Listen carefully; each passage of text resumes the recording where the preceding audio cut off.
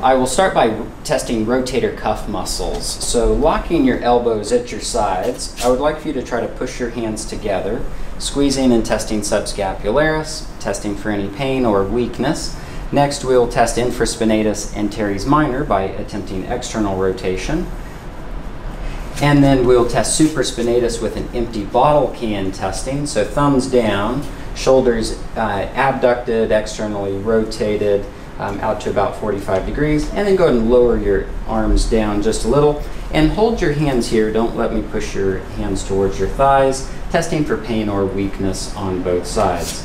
Next, we'll move into long head of the biceps tendon, testing with speeds tests. So palms straight out, pushing straight up towards the ceiling, and asking for any pain with this test. Now we'll test more impingement tests with a Nears test. So I'd like for you to give me a thumbs down sign and then bring your arm up past your ear. And we're trying to elicit pain in the setting of impingement in this test. So if that was painful, additional tests would be a crossover test, reaching across your body, asking for any pain there. Then you can also perform a Hawkins test. Reminder here, arm will flap like a hawk. So Hawkins test, and all we're going to do is drop the hand down with Hawkins test, and we're seeing if we can elicit any pain.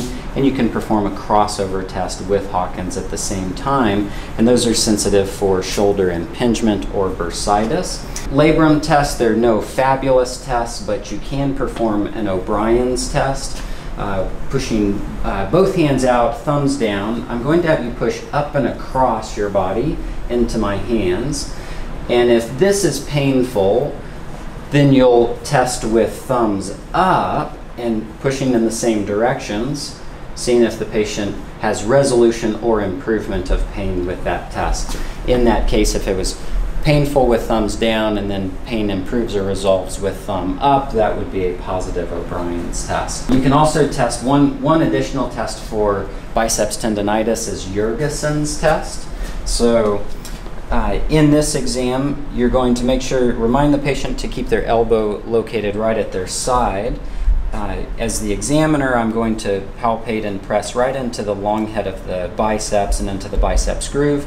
And my instructions to the patient are to squeeze my hand tightly and then move through an upside down half circle from palm down to palm up, and tell me if this is painful in the process. And then I oftentimes will have them do it a second time because sometimes it isn't painful the very first. Go for it again.